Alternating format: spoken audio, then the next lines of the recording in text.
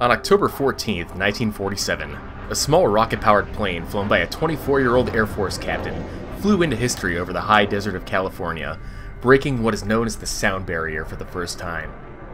Now, there are plenty of documentaries on the subject already made by much more informed and capable creators out there, but I wanted to give you a relatively short rundown of Chuck Yeager's famous flight into history.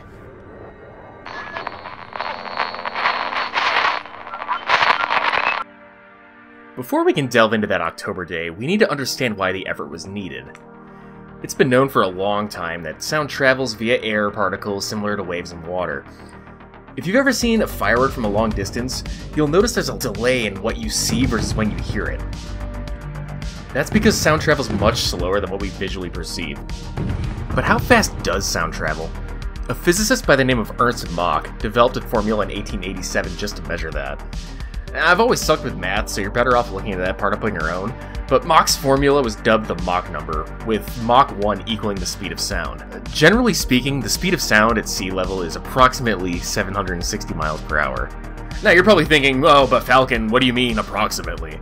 So Mach 1 is not a fixed number. As air gets thinner based on altitude and other atmospheric influences, the speed of sound decreases. A good way to look at it is the higher you go, the slower sound travels, until you get to space where there's no air and thus there's no sound. So great, cool, we know what the speed of sound is. But what stops an object from going past it?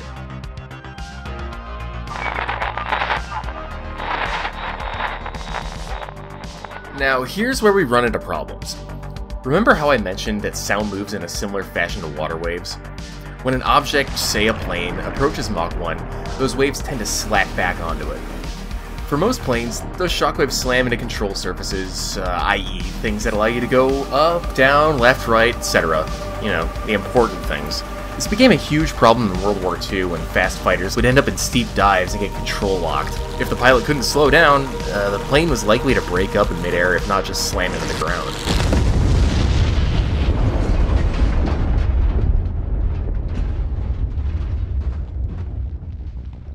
It's not very cash money for aircraft developers who always aim for faster flying birds.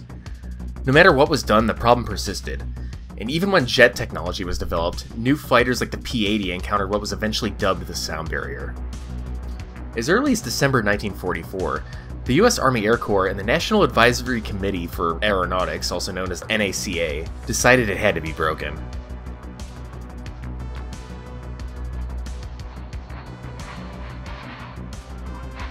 As World War II drew to a close, the Army Air Corps ordered the development of a small rocket-powered research plane.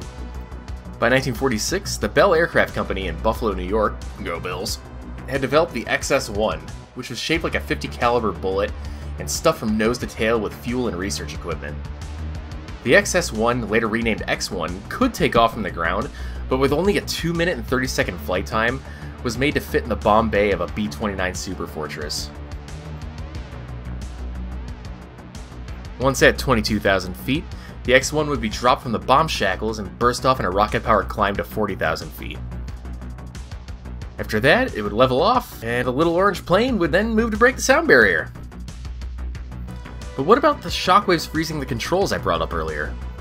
It was discovered that an all-moving tail, known as an adjustable horizontal stabilizer, would remain effective under the onslaught of shockwaves and should allow the pilot to maintain pitch control.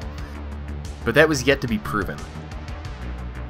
And there's a bit of drama involving the NACA and the Air Force over the program, which I really encourage you to look into, but by 1947, the X-1 was sent to Muroc Airfield in California, a small base commanded by Colonel Albert Boyd, who was charged with assigning a pilot to the X-1. No small feat given the task at hand. So who would it be?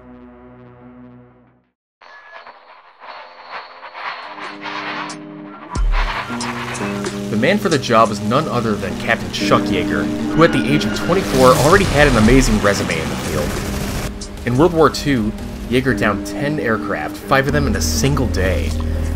This is even after he had been shot down in early 1944, evaded capture by the Germans, and with the help of French resistance fighters, made it back to Allied lines and begged to be put back in the air. Hell, this guy even shot down one of the early German jet fighters, the Me-262. This guy was a badass. After the war, he was assigned to Muroc to test captured German aircraft in addition to experimental US-built jets. It's almost as though he was tailor-made to fly the X-1. By October 14th of 1947, after multiple test flights in the X-1 that proved the all-moving tail would maintain control, the little orange plane was hoisted once more into the B-29, flown by Roberto Cardenas, with flight engineer Jack Ridley in the jump seat. Yeager was ready to climb into the X-1 as he had done so frequently, but this time there was a problem.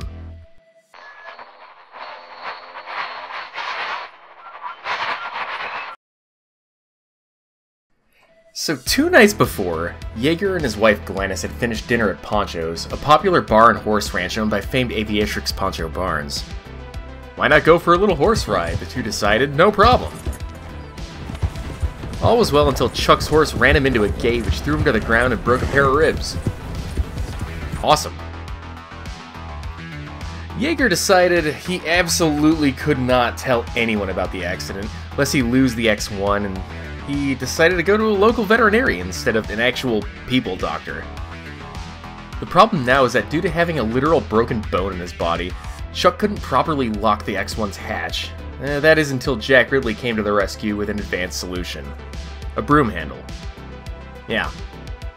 And once inside the X-1, he was able to latch the door shut. Just jammed it into the mechanism and lashed it shut. Cool. Problem solved.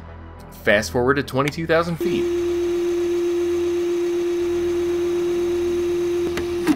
After a countdown from 3, the X-1 was dropped into the blue California sky once more.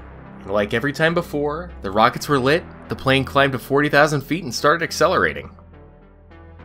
This time, the X-1 reached Mach 0.98, faster than it had been yet. The aircraft vibrated as the supersonic shockwaves rapped against the tail, and then the Mach meter in Yeager's cockpit jumped. A telltale sonic boom echoed across the desert, a result of the plane passing through its own shockwave and the resulting vacuum in its wake slapping shut like a massive bubble. Yeager and the rest of the X-1 team had done it. The sound barrier was broken.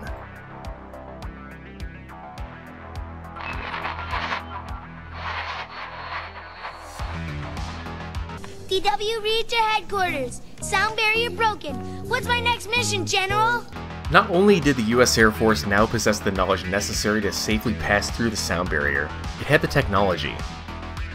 Unfortunately for the aviation media crowd, it wasn't until 1948 that the US admitted to having gone supersonic, as there was concern the new foe, the Soviet Union, would try to get their commie mitts on the data. The concern was well founded too, as the Soviets were developing high-speed aircraft of their own. The now proven all-moving tail was adapted for use in the F-86 Sabre, which later gave it an edge over the Soviet-built MiG-15s when maneuvering at high speed in the Korean War. In addition, the all-moving tail, redubbed the Stabilator, became standard on all high-performance aircraft as they were developed. In a few short years, the idea of a sound barrier had been extinguished. The demon that was ripping planes out of the sky had been beaten by the knowledge and courage of man. Sonic booms became routine over the California desert, and if you go out there today, you might just hear one yourself. Well, that's all for today. If you're interested in reading more on the subject, I highly recommend Chasing the Demon by Dan Hampton. It's a fantastic book which goes more into detail on the history of the program and other distinguished men involved. I also want to give a shout out to my wingman Hellion, who was kind enough to lend art to this project. You guys just have to check out his Patreon, Hellion Manor. You can find a link to it in the description below. And by the way, I'm always looking to learn too, so if you think I might have made an error or something, let me know in the comments. You already know the drill about liking and subscribing, so I won't waste your time on that. And remember guys, keep the sun at your back.